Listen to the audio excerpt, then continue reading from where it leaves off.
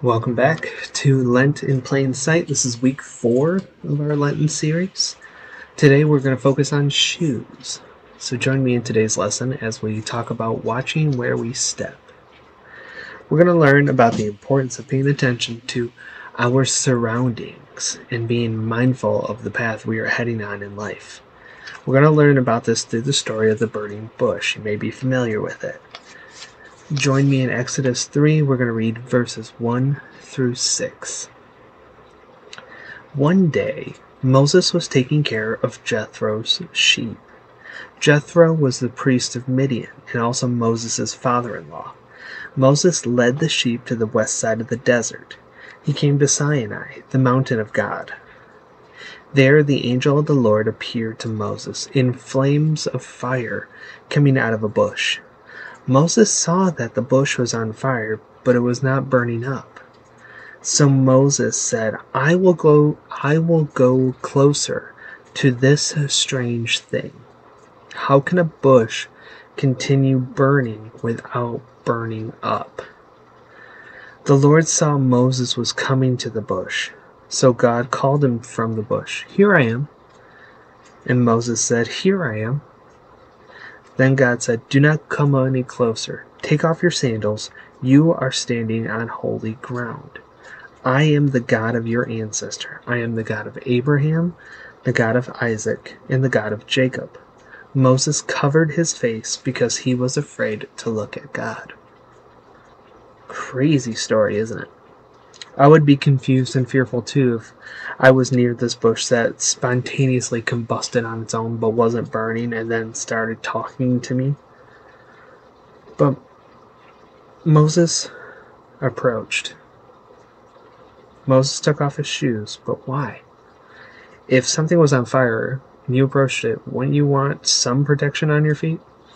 God calls the land that Moses stood on holy, meaning that the land was sacred and pure and shouldn't be tarnished by the dirt and sand that Moses would have accrued taking care of the sheep, everything that would have built onto his sandals.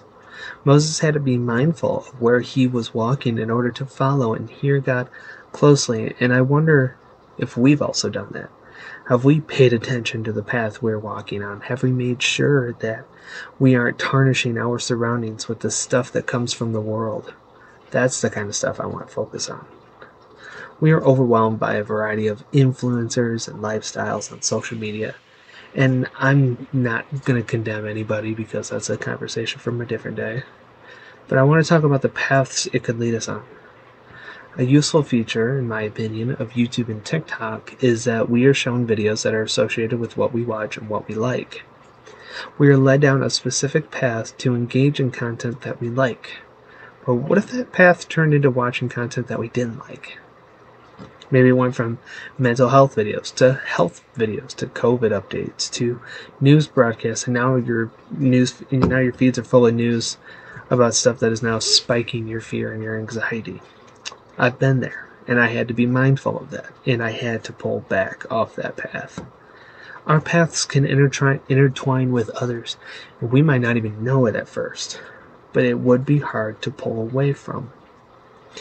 I say all this as an encouragement to watch the path you're walking down. Social media and the world can pull us in a lot of different directions, which is what I believe the Greek word for anxiety is defined as, pulling apart in many directions. I pray this week that you pay attention to where you're being pulled and see if you are being pulled on God's path for you. Amen.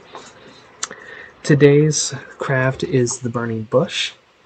It'll be a coloring craft. You should hopefully see a link in the description that will take you to the craft site to where you can print off the stencil, but you're going to need to print it on cardstock. You need coloring utensils, so crayons, color pencils, markers, scissors, and then a paper brad, so obviously print off the copy of the burning bush stuff. You will see the bush itself, and then in the back you will see flames. Color the bush green and brown, like I did. Then color the flames. In the center, I don't know how well you'll be able to tell, but in the center there's a color-coded chart. Red, yellow, and orange, ROY. Color each stem of the flame with the appropriate color.